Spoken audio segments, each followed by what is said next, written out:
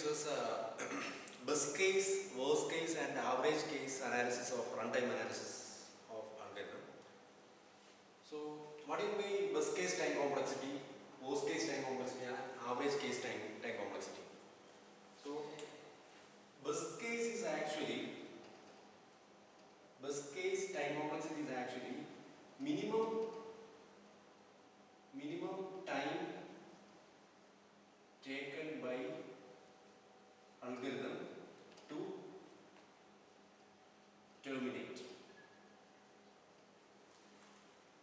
So there will be some set of inputs for which the algorithm will terminate by performing minimum number of steps or by taking minimum time.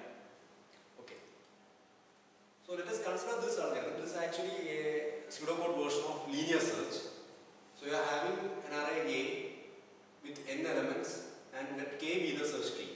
So for I varying from 1 to n, so we assume that index varies from 1 onwards, starts from 1. So 1 to n, it will check whether A is equal to key. The current element under consideration matches with the search key. If so, it will return success. This algorithm will terminate by returning success. If no element in this array matches with the key, this algorithm will exit from this for loop and it will return failure, indicating that there does not exist such key in the array. So what about best case of this linear search algorithm? So rather than following frequency count technique, we proceed analysis based on the last method that we have discussed, that is based on the number of basic operations involved. Okay. So if you consider this linear search algorithm, which one is the basic operation? So as you all know, comparison is the basic operation. So best case time complexity of linear search is actually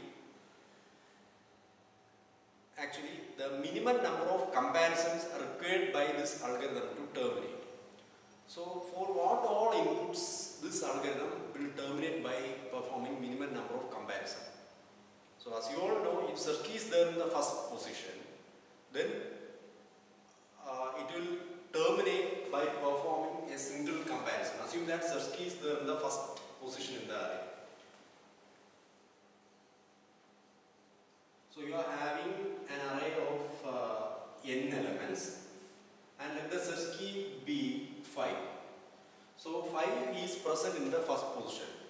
So for I equal to 1, it will check whether A equal to 5. At that time itself, it will return success. So how many possible best case inputs are there? Inputs of size n are there? That is an interesting question. You can have infinite such possibilities. So when we talk about integers, so you are having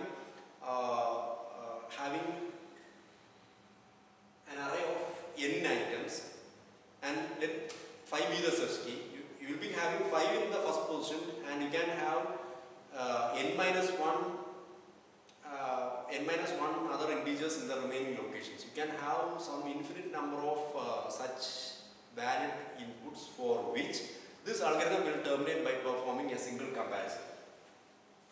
So from this it is clear that T burst of n will be equal to 1. So we perform this analysis by considering or counting the number of basic operations involved. So best case time or best case time is equal to 1. That is the number of comparisons involved. Next one is worst case.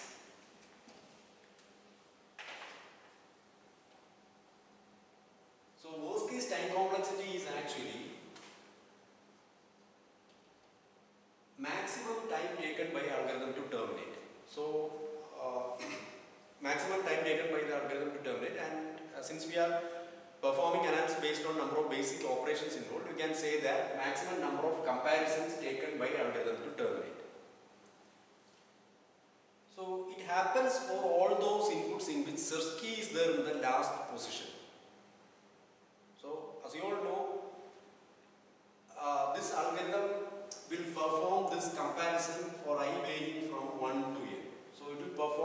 n comparisons in worst case. So you can have some infinite number of inputs for which search key is there in the last position. Okay, and again, so you are having some set of inputs for which search key is there in the last position, and you can have another set of inputs for which search key is not there in the list or array. So this set, each dot actually represent array of size n, array of n elements. All these inputs will actually leads to result success, and all these inputs will actually leads to result failure because such key is not there. Okay. So the whole set of inputs of size n can be divided into two parts. Can have two subclasses for which, for one subclass it will return success by performing n comparisons, and for one subclass it will return failure by performing n comparisons. Okay. So T worst of n can be defined as, so whatever the class, whether it leads to success or whether the input leads to failure, how many comparisons will be there? Exactly, it will perform n comparisons. So T worst of n will be equal to n. So the set of inputs for which it leads to worst case includes the inputs that leads to success and failure. For inputs that leads to failure, search key will not be there in the array, and for inputs that leads to success, search key will be there in the last position. Now we can move on to average case time complexity analysis.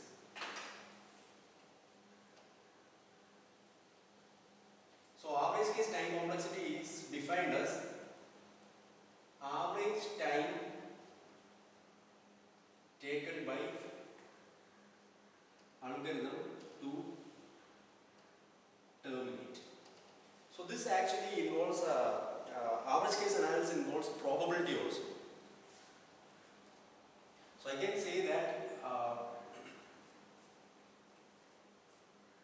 T average of n will be equal to probability of success into T success of n plus probability of failure into T failure of n.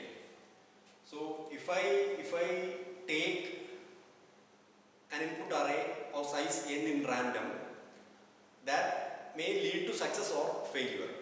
So P probability of this actually represents probability of success, and T success of n actually represent time taken that leads to success, and this actually represent the cases that leads to failure.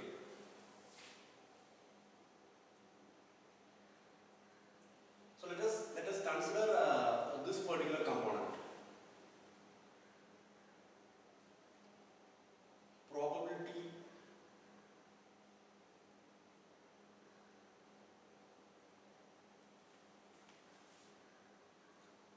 you can write like T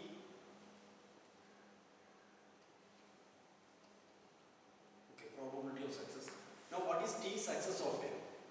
T success of n. That is, you need to consider all possible cases that leads to success. So this is equal to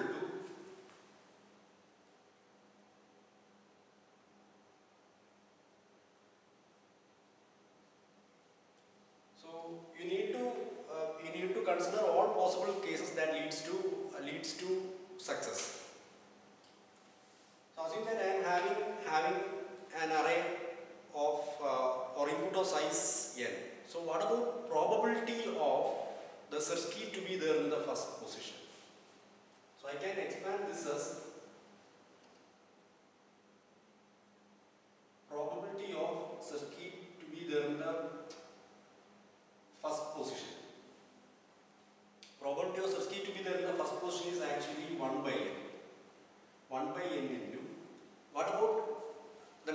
comparisons if Sirski is there in the first position. That is 1 plus. What about probability? See, if you consider T success, we are having n different cases. Sirski to be there in the first position. You can have, if you take the class of inputs that leads to success, you can again categorize or you can classify it into n different classes. If you consider one class, input Sirski will be there in the first position. You can have another class in which for all inputs Sirski will be there in the second position.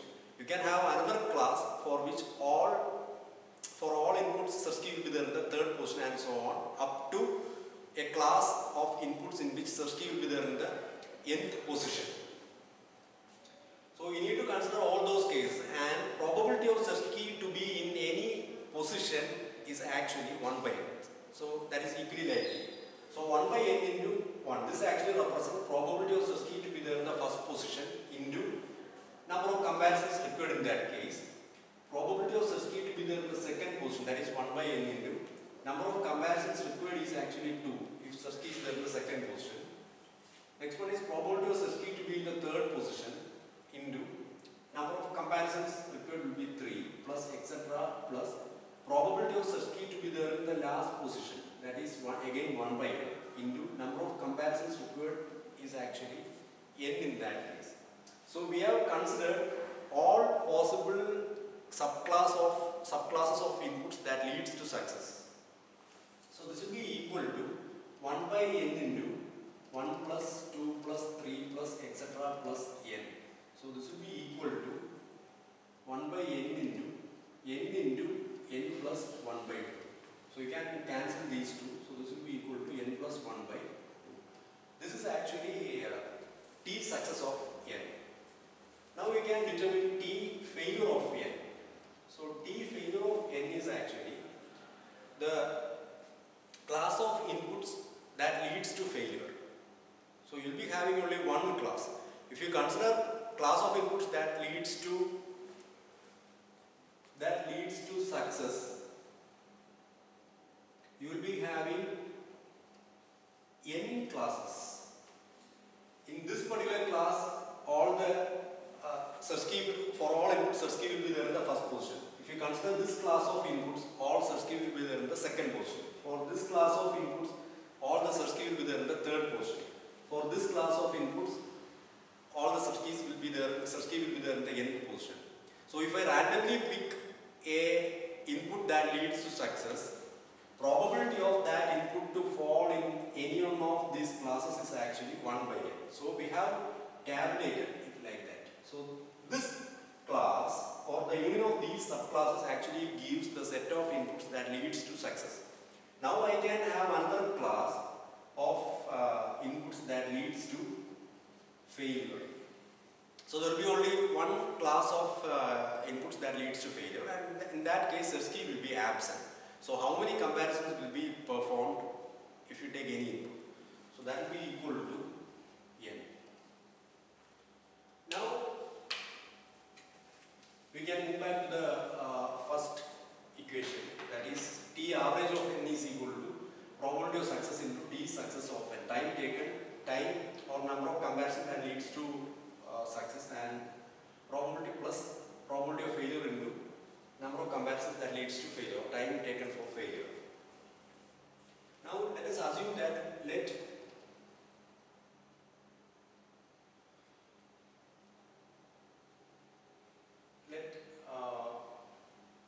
P be the probability, or we can say that let X be the probability of success. So if X is the probability of success, then X minus 1 will be the probability of failure. Now what about T average of n? T average of n will be probability of success is actually X. So X into what about T success of n, that is n plus 1 by 2 plus what about probability of failure, that is X minus 1 and into what about T failure of n, that is equal to, sorry, this is not X minus 1, this is actually 1 minus X, sorry.